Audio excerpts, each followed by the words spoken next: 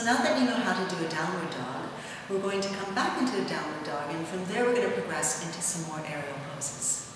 So we'll begin as we did with downward facing dog, walking forward into the fabric, allowing it to slide into the fold in our upper thighs.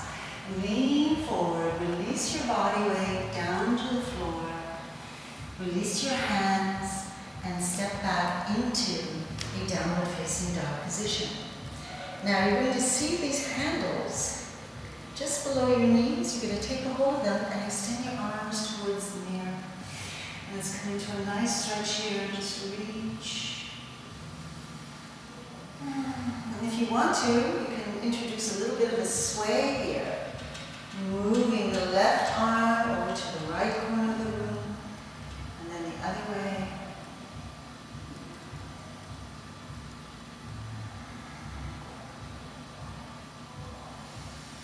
Now we're going to very carefully begin to tip your toe backward underneath the point of suspension until your feet just lift off the floor.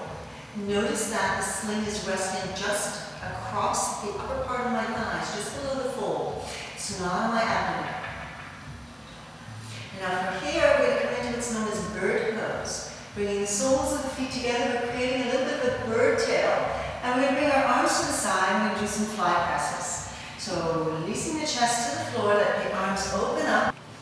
And then we're going to press up and draw the hands together. So you can do as many of these as you like. We're just going to do 4 today. One more.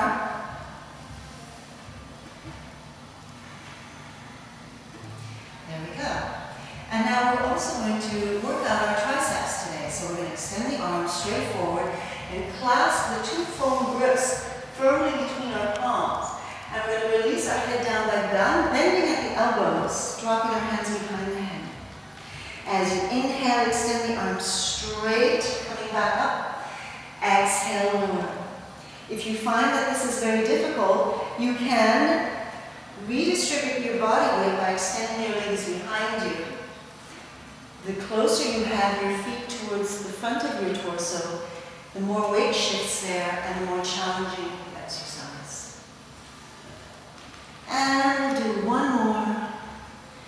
And now we'll just extend our hands straight forward and do a little side to side swing.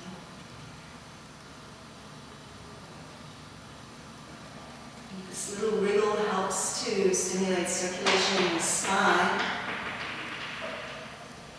And now we're going to come back onto the floor for our locust pose. So, coming out of an aerial pose, be very careful. Make sure that either your feet or your hands make contact with the floor first. Don't let go of everything at once. So we've put our feet down. Now we're going to release our hands.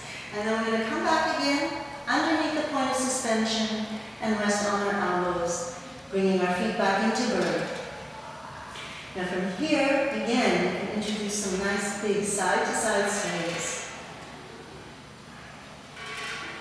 Make sure that you really just let your hips be heavy. Keep your belly firmly pressed in to protect and lengthen the lower back. And now we're going to transition into our locust pose. So open your legs nice and wide and bringing them around from the outside of the sling. Create a toe hook. Slide your feet up a little bit if you like. And now move the chest away from the floor towards the back of the room. Extend your arms. This is really good for lymph drainage and releasing toxins in the body.